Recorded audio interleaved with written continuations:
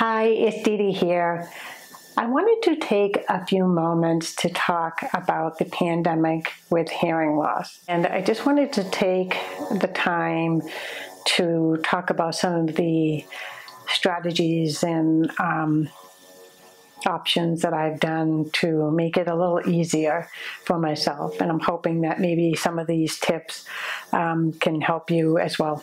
I know that it's been pretty tough on a lot of people with hearing loss, especially myself. For an example, one thing that I found very difficult is lip reading. People are wearing masks everywhere, no matter where you go, whether you go to the store or whether it's at work or even walking down the street, people are wearing masks. And I have found that it's been so difficult that I just feel like my hearing has gotten worse. So I have tried a couple of things. First thing I did was I bought a box of clear masks. They're essentially just surgical masks that go around like a regular one, except that they have like a window cutout with plastic. So I've asked my coworkers to wear them at the beginning of the pandemic, and it seemed to work okay initially. But the problem is that the masks themselves would fog up, and that would make it very uncomfortable for the person wearing it. So they didn't last very long. However, since the beginning of the pandemic, there's been many manufacturers and even just lay people in the community making masks that were clear. Associations for the deaf in the state that you're working might be having a group of girls or men and women who are making cloth masks with clear portion in the middle so that you can use and wear to hear other people, because you really need to read lips, which is really, really important, right? And, you know, one of the things that I've noticed at work is, since we've all been vaccinated in my workplace, that people understand how important it is for me to read lips. So they will bring their mask down to underneath their chin, and they will stay 6 feet away from me. And then I can read their lips, which has been really, really good. But the thing is, of course, there's another challenge is I have to make sure that I wear my glasses pretty much all the time now if people do that, because I'm nearsighted, and yeah, you know what I mean. If you need to have a really important conversation with somebody, maybe asking them to wear that clear mask, or to step back 6 feet and bring the mask down so that you can read them. Just make sure that you have good lighting in the room. That's one of the important things. If you have too much shadow, you can't read the lips. So making sure that they have a lot of light on their face. And so the other thing is that we've had a lot of Zoom meetings. I don't know if you've been through a lot of them, but maybe you've been through FaceTime or whatnot. The good thing about videos on Zoom or FaceTime or whatever platform you're using is that most people aren't wearing a mask on the video itself. If they're doing Zoom from home, they're not wearing a mask, most likely, unless they're with another coworker and they're in the same room, they're wearing a mask, right? But the good thing about people who aren't wearing masks during a Zoom call is that you can read their lips because the videos are right there. And the person who speaks, the video always pops up. So that's a good thing. When I'm in the conference room, people are still wearing masks with the Zoom being up on the projector. And other people who are coming in from home working remotely are on the screen, and that's good. The problem I have is the room is large and it has a lot of reverberation, the high ceilings. So there's a lot of echo, and it's very, very difficult to hear people on the Zoom call, even when I can see them. The people that are in the room with me, yeah, I can't hear them either because they're all wearing masks, right? Sometimes they'll bring a mask down, but still the echo of the room really makes it very challenging for me anyway. So one solution is I have a streamer that I'm wearing around my neck. I have Phonics hearing aids. And this is a Phonics Compilot 2. So it's the same brand, and they connect very well.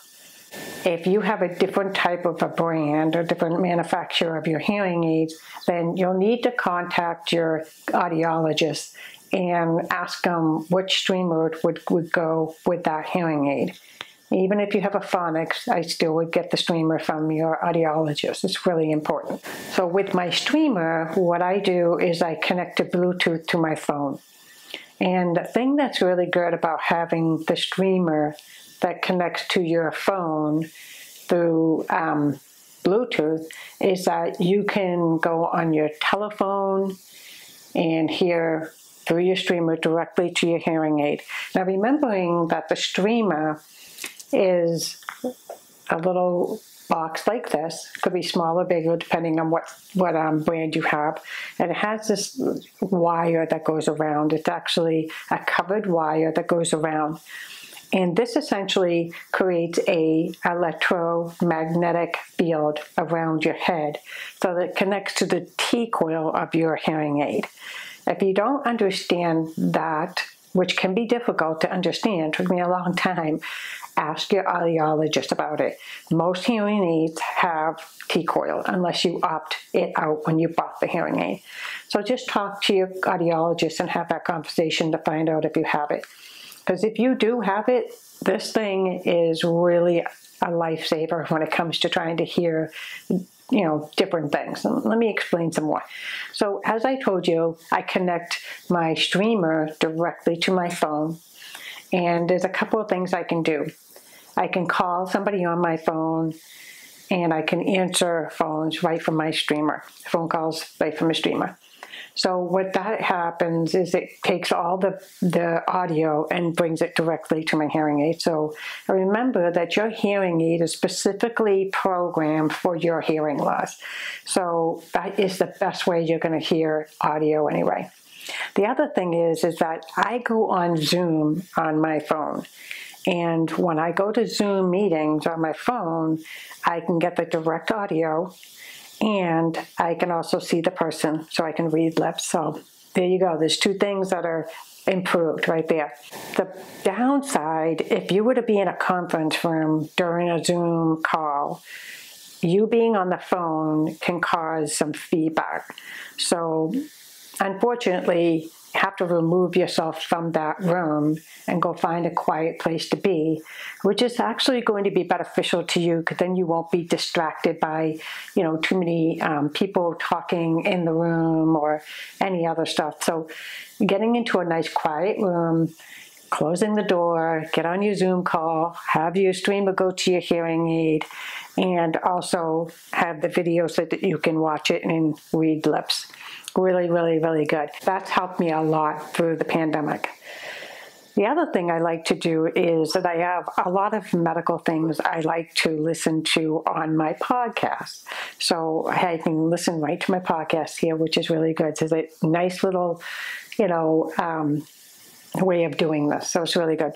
If you need to have a one-on-one conversation with somebody who is wearing a mask, or you're going to be taking a class in public, in the community like I am right now. I started a pottery class a couple of months ago, and the pottery class is in sort of a mill building. So it's got high ceilings. Again, what do you think, right? It's got this reverb that is unbelievable. And the instructor was standing in the front of the room, and because the students were reduced because of the pandemic, having to maintain that 6 feet apart, we only have a few students, maybe 6 students in this big, large room. And so the instructor was back instructing with a mask on. I went ahead and asked my audiologist about the Phonics remote mic. And the reason I wanted this is because I was hoping that I could use this tiny little device with the instructor. It has a little clip, and the clip goes right up on the shirt up here close to the mouth. And it goes right through my streamer and up to my hearing aid. So I could hear the instructor directly to my hearing aid while she's wearing a mask. And it worked pretty well. The downfall about this mic was that the instructor would be talking and having the conversation or instructing or whatnot, and then she would say, okay, everybody go to the wheels where you do your pottery, and and go ahead and start your project, and I'll go around and demonstrate as we go. Now, if she's talking to another student, I heard all that entire conversation because she's still wearing the mic. But then the student next to me wants to introduce herself and say, hey, and I can't hear her because my hearing's going to the mic. So that's a disadvantage of this mic. But it is fantastic for one-on-one conversations if you need it. So maybe ask your audiologist if there's a mic of this type for your brand of hearing aid. Now, the other thing I like to do as far as audio goes is I'm not always at work when I'm in a Zoom meeting. Sometimes I'm taking a training and I'm home. And so I will go on my laptop, and because I want a bigger screen instead of this small screen of a phone. So I want a bigger screen, and so I bring up my Zoom, but my streamer doesn't connect through Bluetooth on my laptop. So I've had to go back to the drawing board, of course, and I basically went back to my stethoscope, which is the ThinkLab stethoscope that I have a wire connected, and it goes directly to my streamer. That's how I use my stethoscope at work. So what I did was I took the wire that I use for that, and it has a connector on each side. One goes to the streamer and one goes directly to my laptop for direct audio. Yes, I have this fabric that goes around my wire here for my ThinkLab.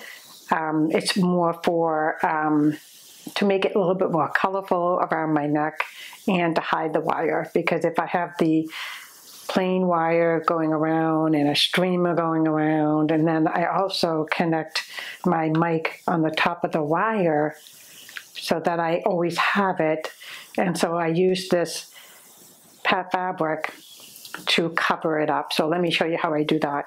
So I connect it, and it's all this wire, and then I go ahead and take this fabric, slip it over the wire.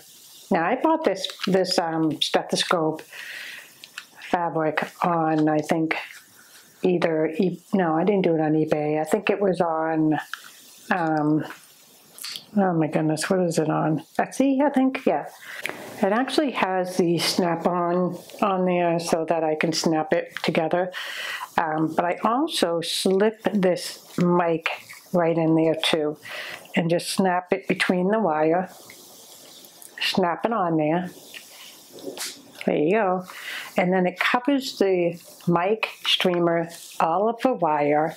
The only thing that's really exposed is this little wire that's going around my neck right now, and the stethoscope that I have right here.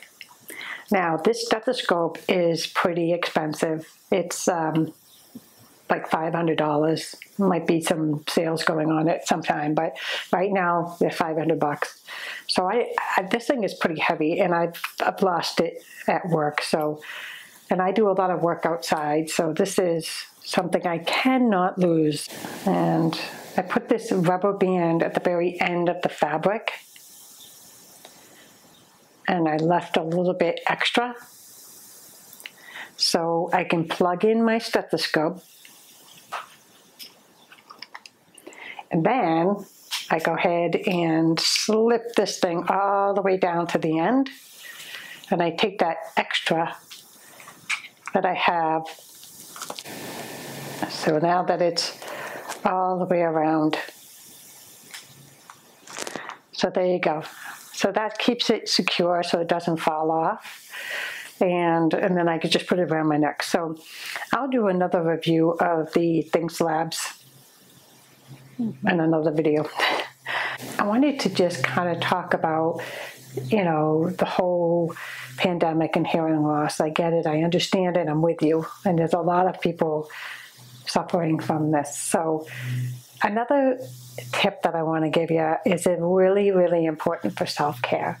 So self-care can mean so many different things to people, but if you can do some sort of exercise like yoga, I have some yoga classes on my YouTube, my channel, and yoga provides you not only the stretching, it also provides, ability to, strengthen your muscles, feel you a little bit more upright. Also allows you to go internal, so go within, right? So it's a form of meditation, because you're doing breathing exercises, all these things in one sort of exercise. It's a practice. So when I think about yoga, I think about the yoga mat. The yoga mat's my space, and that little space is yours. That's a place where you can go away from the external world, sit on your mat, and do yoga. Forget about the pandemic, forget about the politics, forget about work, forget about the aggravated people because of the pandemic. There's so many things going on around the world. So it's really important to get onto the mat and just give yourself a little loving, right? So giving yourself a little compassion and just taking care of yourself. Maybe you want to do a formal meditation on a chair or laying down. That's great too. Doing some nature walks, going out into nature, breathing the fresh air, getting some sun on your face to get the vitamin D, which helps with any kind of depression if anybody has some. And then when you breathe in that nice air, it calms your breathing and it calms your nervous system, which obviously reduces any sort of anxiety or depression that you might be experiencing during the pandemic, because many people are. If you have children, get them out on the bikes. It's about 40 degrees and sunny in New England right now. And so spring is here. We're looking forward to getting outside, taking the dogs to the park, and throwing the ball for, one of my dogs and walking the other ones. Go for a hike, anything. And the other thing is that I also can get music through my phone, through my streamer as well. And that's really nice when I want to take a long walk and just listen to music. Sometimes I'll listen to my podcast.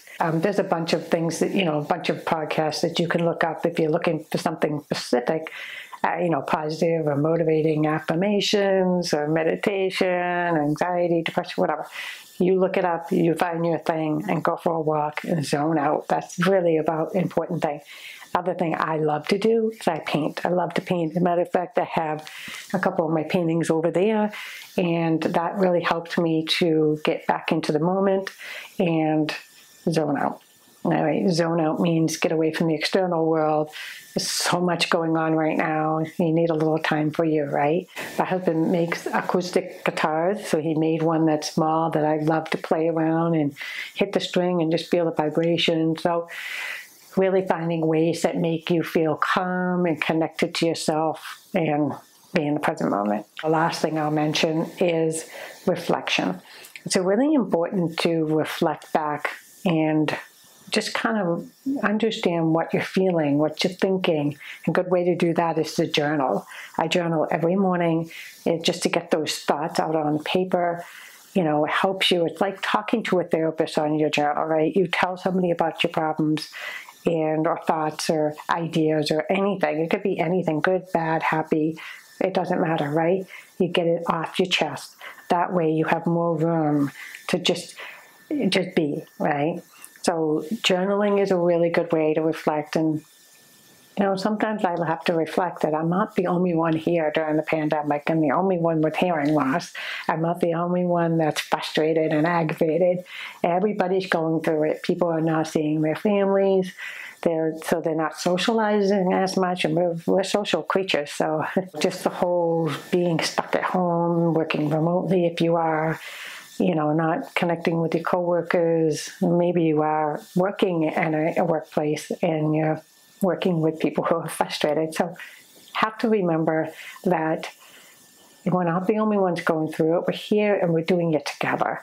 So having that perspective from your own view, but also understanding the perspective and the stories of who, your coworkers or your people or your family around you. So don't take it too seriously if people start getting snippy at you. Just take a time out and just realize they are having a bad day or whatnot. Ask them if they need something. The pandemic and hearing loss, do the best you can to read lips, watch videos, whether it's on Zoom or Facebook, so you can read lips. get a streamer connected directly to your hearing aid so you can listen to Zooms right on their platform. A phone, you have so much stuff on your phone, whether it's your phone calls, videos on YouTube, or podcasts, music. Oh my goodness. I just imagine that you can listen to all of that right directly in your hearing aid.